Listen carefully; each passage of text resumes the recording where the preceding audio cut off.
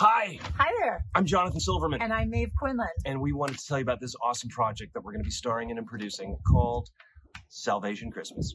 We're really excited about it, and we really hope that you will be as excited as we are and take this journey with us.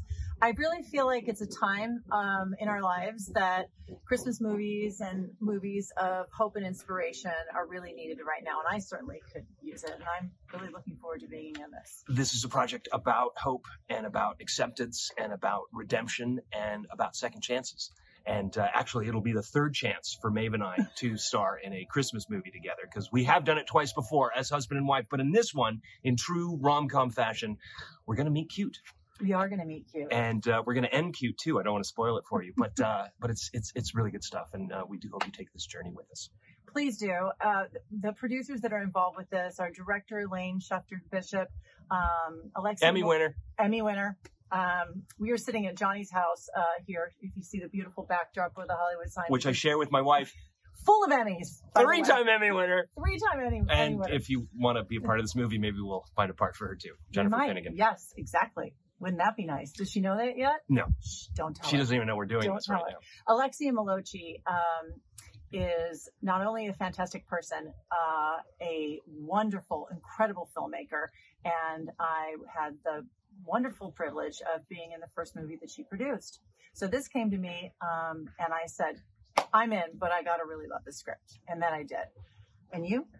I'm only doing it because you asked me to. I love this project. I play a character who hasn't really been given much in life. He's an orphan, and he and his sibling, who we met in the orphanage, have kind of fallen on hard times their entire existence. They grift and they steal, and they're involved in a lot of petty theft. And when we meet them at the beginning of the project, they get caught.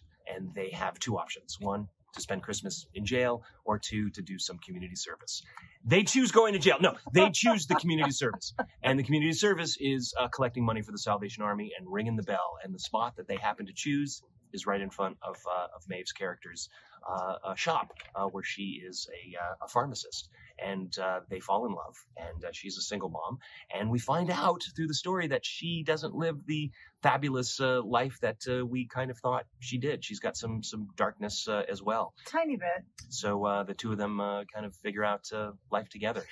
And that's actually what I love, because so many of these Christmas movies kind of tend to stay away from showing the darkness and the sadness. And the vulnerability. Right. And the fact that everybody deserves a second chance. And I'm a firm believer in that. One of my favorite Christmas movies is Trading Places with Eddie Murphy and Dan Aykroyd. And it's all about redemption and second chances. And your character and your sister are a little bit like that in a weird way. And with my character, you know, what drew me to it was it reminded me a little bit of Maureen O'Hara in Miracle on 34th Street. Single mom, very protective, a little bit not trusting herself of men, only because she wants the most beautiful life she could ever have for her daughter, and she wants the right person and the right man. And soon enough...